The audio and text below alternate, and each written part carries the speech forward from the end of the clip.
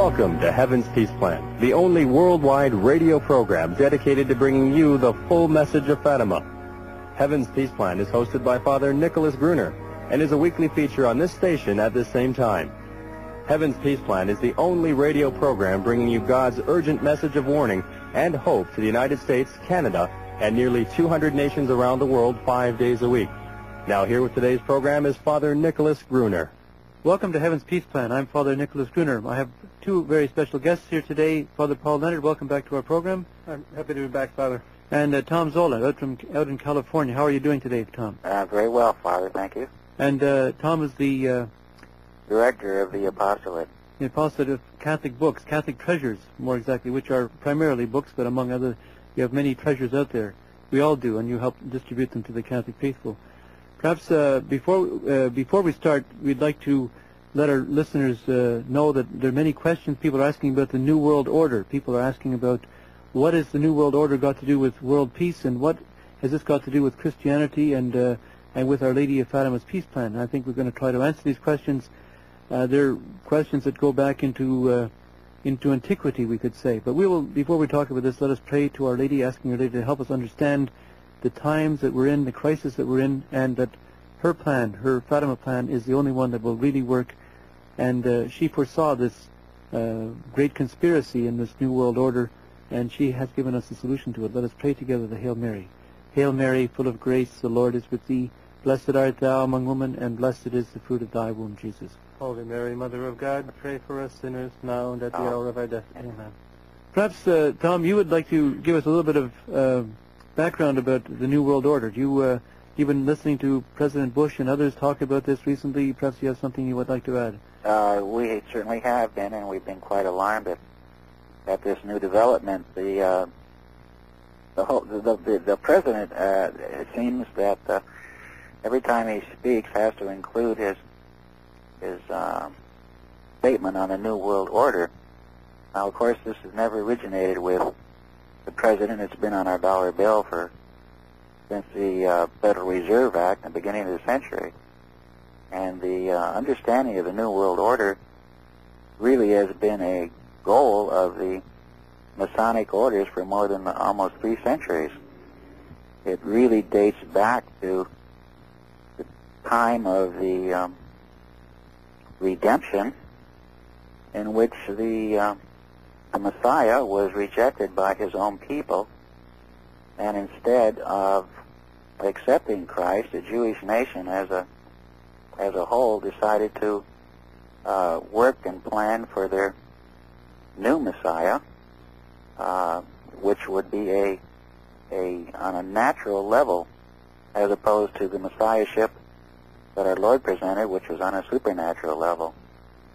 And the working of the Jews that rejected our Lord through the centuries have been summed up in their attempt to create a one-world government under their leadership, instead of the supernatural unity that our Lord had proposed to the world for the sake of reuniting all of mankind again with God. Plus, we're covering wide. It covers the entire spectrum of the story of the human race. For more information on today's program, call 1-800-263-8160. I think the first thing that you pointed out was that the New World Order doesn't date or start with George Bush. It goes back, at least in United States history, to the dollar bill, which has on the back of it Novus Ordo Secularum, which means New World Order, if I can translate that the same way. And that goes back to at least 1917 or 1913. But what you're telling us, it goes back even further than that. Masonry started at least it came above ground in 1717, and it was condemned by the popes since 1738, and is still condemned by the church to this day, although some people are confused on that point. And this idea of a New World Order dates back at least to the time of 1717. It also came out in the Illuminati in around 1776 or thereabouts. I'm talking about when it became public. I'm not saying it now, but what you're saying is, in fact, this idea of a New World Order is basically to set up a world government under the direction of the Antichrist, the one who would claim to be the Messiah, and he would try to supplant, as it says in sacred scripture, would hold himself up as if he were God, when we know he would not. It would be someone who was against God. And perhaps, Father Paul, you would like to comment on this, and maybe we can get down to what it means to us today at this time. The New World Order, as I've explained in my recent article in the Fatima Crusader, is a preparation for a one world government. This has been constantly the plan of Freemasonry. Already in the 1730s, there was a book published, I believe in Brussels, called The Secret of Masonry, and it is already revealed in that book that the plan of Masonry is to establish a one world government. Down throughout the centuries, the great heresies, such as Albigensianism, there were Talmudists who were directing the heresy of the Albigensians, and it's very interesting when you look at their social doctrine. They wanted to get rid of private property. They wanted to get rid of national frontiers. Again, you were heading toward the establishment of a world government. Heinrich Graetz, the great Jewish historian, pointed out in his voluminous work that with the establishment of a Christian empire, the Jews had lost their civil rights. They had undermined Christianity, as the fathers of the church explain, as has been historically recorded. And as in order to defend itself, Christian civilization justly deprived them of certain rights. They couldn't hold public office and such. And so they dreamed of the past when they had the greater liberties under the Roman Republic. And so therefore they intended to overthrow Christian civilization and replace it with a republic which would be under their own leadership. And this, in fact, is what they began to do during the days of Saint Bernard, back during the 1100s, with the overthrow of the papal government of the papal states.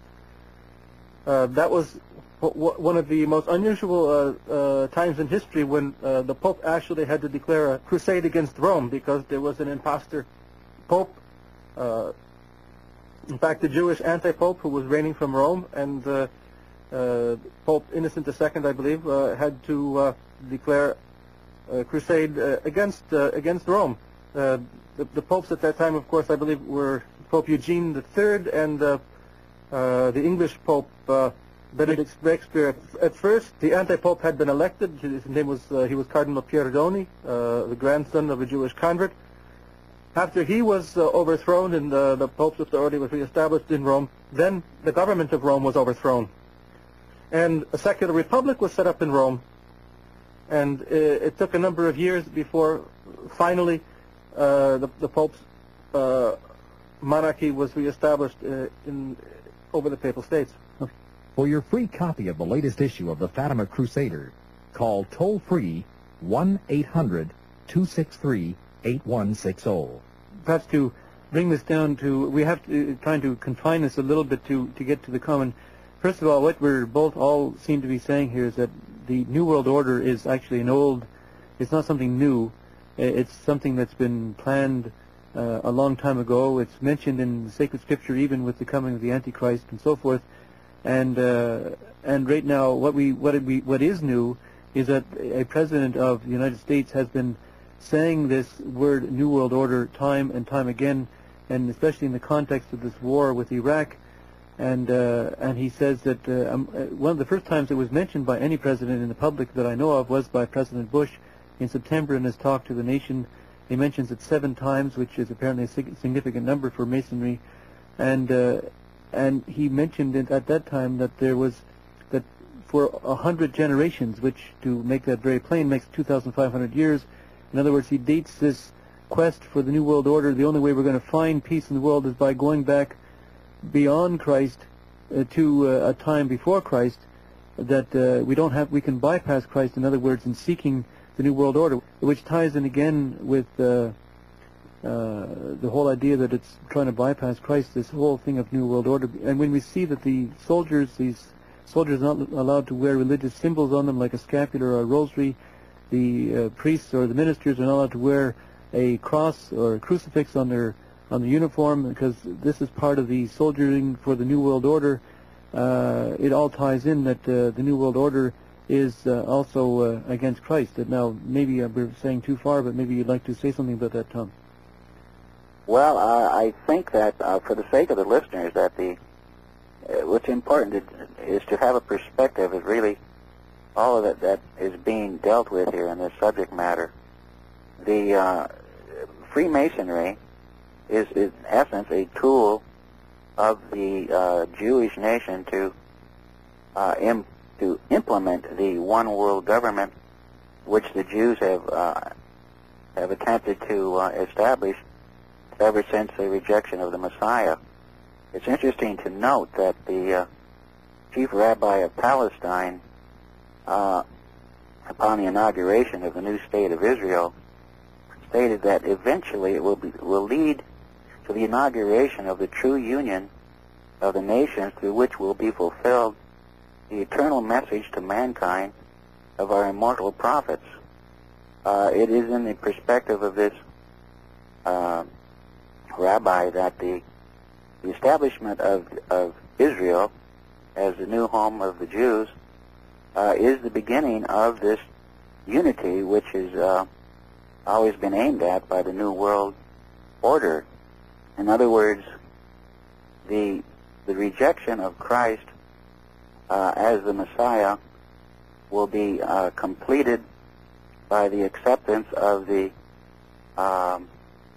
Jews of what they believe is the true Messiah, and that all the nations of the world will be under that leadership. The war at the moment is really involving all the elements that are of concern in this subject matter. We're dealing with the state of Israel. We're dealing with the area of the Middle East. We're dealing with the non-Jewish nations of the world in an attempt to unify in order to solve this problem of the Iraqi war, and that for some reason all of it is continually being placed under the goal of a new world order. The listener really, if he's not familiar with any of this subject matter, has a tremendous amount of studying to do. We at Catholic Treasures have attempted to make available various books on the subject matter in which the understanding of it could be made a lot simpler.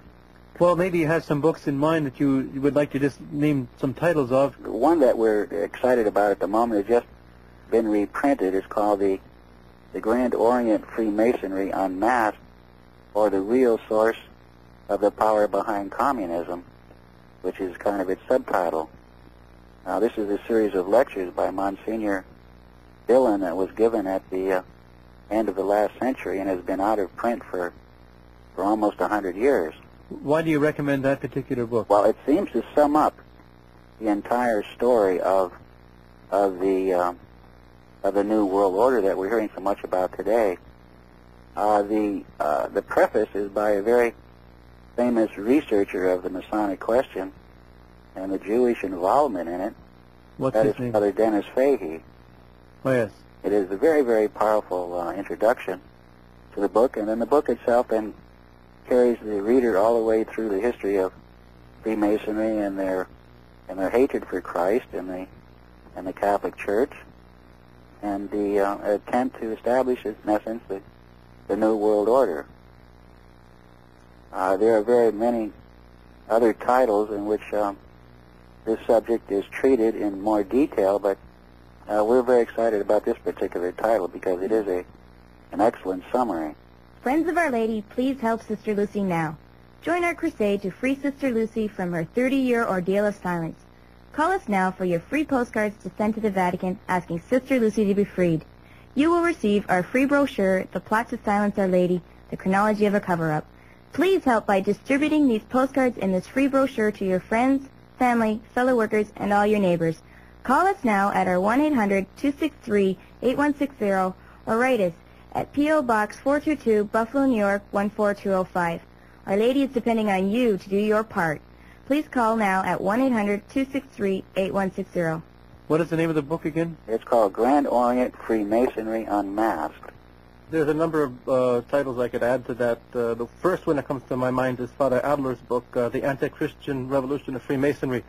Unfortunately, the book has not yet been translated into English from the German. I have it in the German, and it's very revealing about the plans for the New World Order, for the One World Government instigated by Freemasonry. And I might add that you hit the nail on the head. I'm very familiar with the quotation of the chief rabbi that was, I believe, in 1948 about the time of the establishment of the State of Israel. That's correct. That they came out and said that Israel was going to be the center and hub of the world government, is what they were saying. You find already back in the Freemasonic Almanac, it was a German paper, the Freimaurische Almanac, I believe they call it, Freimaurer Almanac, where back in 1867, a Jewish Masonic author by the name of Levi Bing, if I remember his name correctly, stated that there would be one day established a supreme court, as it were, for the entire world, a one world court, which would have jurisdiction over the entire world. And in his own words, he says that the sons of Abraham will pronounce justice over the nations. There are organizations, of course, which are still promoting this idea. Even Cardinal Casaroli, a few years ago, as is quoted in the Osservatore Romano, and the text is reproduced in a book of Father Adler, Die Sinne der Finsternis. In this book, we find the text of Cardinal Casaroli's speech, where he's promoting the same idea of a supreme court of the world that would have a jurisdiction, a jurisdictional power over the nations. This leads back to the idea of Israel being the center of the world government, and that ties in precisely to what is happening now in the Persian Gulf. Israel has been the behind-the-scenes instigator of the hostilities of the U.S. and Allied forces against Iraq. Already back in September, I believe on the 12th of September last year, in the Washington Post, there was an article there that revealed that State Department sources, senior officials in the State Department, disclosed that there was already in preparation a long-term security arrangement for the Persian Gulf, which would involve Israel. And a few days later, on the 20th of September, as it was reported in the Wall Street Journal, that the United States was already planning, that the Pentagon, in fact, it was a senior Pentagon official who revealed that the United States was planning to have a permanent establishment of U.S. forces in the Persian Gulf. Beyond that, this conflict was prepared in advance. Even before Iraq attacked Kuwait, there were plans within the Pentagon. I believe that there was an operation under General Schwarzkopf preparing for the Iraqi invasion of Kuwait. From the very beginning, from the first moment that Iraqi forces crossed the border into Kuwait, Israel was demanding that the United States repel the Iraqi forces, so much so that the Israelis even made a communication to, it was not a public communication, but it was diplomatically communicated to Washington, I believe to the State Department, but to the U.S. government certainly, that if the United States did not attack Iraq, then Israel would have to. And as I mentioned before, the United States has already been planning to include Israeli forces in the security arrangement, in the military occupation of Iraq. If you have any questions about this program, call them into 1-800-263-8160. Well, in fact, in the New York Times of the 9th day of September, describes that there was a secret war games barely 2 months ago for some of the U.S. Army's top brass assembled at Fort Leavenworth, Kansas. This secret war game involved rehearsals for a U.S.-Iraqi military conflict. Now, when you consider that they had these war games a month before the invasion of Iraq, already they were planning the invasion by Iraq of Kuwait, and there was no indication to the public that this invasion of Kuwait was taking place. Yet the United States knew of the planned invasion. In fact, the CIA knew about it. The Soviet 2 spy satellites were over that area of the world. In fact, General Makachev was General Albert Makachev, the top Russian general for tank warfare, was in Baghdad in Iraq from the 17th of July.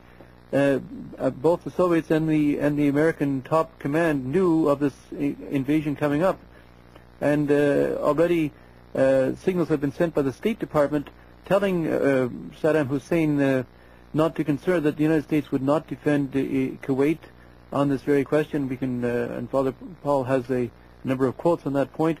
We've mentioned them on television already. But what I find interesting here is that the United States Army at the top level was already practicing for attacking Kuwait even before the invasion of Kuwait or this crisis came up. It seems to be there's been some long-term planning here. I don't know if you have any comments on that. Well, I think I have something that may be quite alarming to most people. In studying the works of the history of the Masonic Order, we come across the work of someone called Albert Pike. General Albert Pike was an American Freemason who was hired by the family in Italy called the Mazzini family. The attempt of the Masons to create a one world government, it inaugurated this hiring of Albert Pike to plan what turns out to be the 3 world wars, with the attempt that after each war there would be a struggle to create a one world government. There was no timetable to these wars. If the first one did not succeed, then there would be needed a second one. If the second one didn't succeed, then the third. Now, the plan for the 3 world wars were all laid out at one time. This, as I understand, is in the museum in London, and that it possibly can still be seen by anybody interested in researching it. For your prayer requests, call toll-free 1-800-263-8160. That number again is 1-800-263-8160.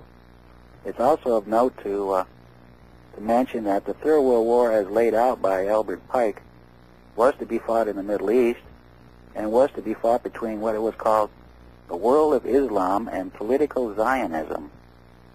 Now, after the First World War, the attempt to have an international governing body, or what would have been the first the first New World Order, was called the League of Nations. The League of Nations was on its road to success, except that it was discovered some of the things that were going to develop, and this was torpedoed by some of the members of President Wilson's cabinet. After the Second World War, the attempt at an international governing body is now called the United Nations. It is under this title that President Bush is attempting to unify all the nations in opposition to the Iraqi invasion of Kuwait. Yet we know that on the books is still the Third World War. Now, if the sovereignty of the nations of the world are not sufficiently surrendered to the governing of the United Nations, it's going to necessitate a Third World War. Whether or not the struggle that we're involved in at the moment is the beginning of that war is really a guess at this point. It may just be a dry run. But it is interesting to note that the President of the United States is responsible for lining up the unification of nations for the purpose of acting together as a force, as a what would be called the New World police force. And so I leave you with that information. It's from the standpoint of Catholic Charities, we we're fascinated with every day's developments. And our knowledge and the background that we have of the involvement of the Jews working with the Masonic lodges to establish a new world order, and also the use of communism as another weapon in the arsenal of the Masons, of course, brings us down to the Fatima question and the revelation from Our Lady as to the cause of world wars. As she stated in the Fatima messages, war is a punishment for sin. It might be asked by every individual, what sin is heaven really concerned about, or sins? And we at Catholic Charities suspect that this sin being referred to is a rejection of our Lord's plan for reuniting mankind, which is membership in His mystical body. It'd be interesting that if the third secret of Fatima is ever revealed, that we suspect that it may include this particular piece of information, that the sin that Our Lady is referring to in the Fatima statements about the cause of wars really is the denial of this basic, fundamental dogma of the Church, of its necessity for belonging to the Church in order to reunite mankind with God. I think the important thing is certainly to remember that Our Lady of Fatima told us at Fatima that only I can help you. That is, people talk about establishing a new world order to bring peace. What we know is that we can't have peace without the Prince of Peace, that is Jesus Christ, being in charge of peace, not only in name but also following His teaching, His doctrine. And any other attempt to bring world peace, which is opposed to Christ, will end in failure and disaster. As it says in Sacred Scripture, unless the Lord build a house, they labor in vain who build it. Unless the Lord guard the city, in vain does the guard keep vigil. And without God's blessing on mankind's searching for peace, there will be no peace. If we do not do things God's way, if we do them in opposition to God, not only will we have peace, we will have war, we'll have destruction. And Our Lady tells us, if my requests are granted, Russia will be converted and there will be peace. If my requests are not granted, various nations will be annihilated and the whole world will be enslaved. For a tax-deductible donation of $5, $10, $25 or more, a free cassette tape of this program is available. Please ask for program number 515.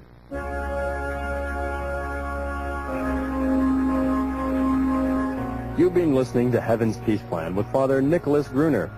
For more information on today's topics and to obtain your free copy of the full-color magazine, The Fatima Crusader, along with Our Lady's Urgent Appeal and Rosary Novena booklet, call us at 1-800-263-8160 or write Box 422, Buffalo, New York, zip code 14205.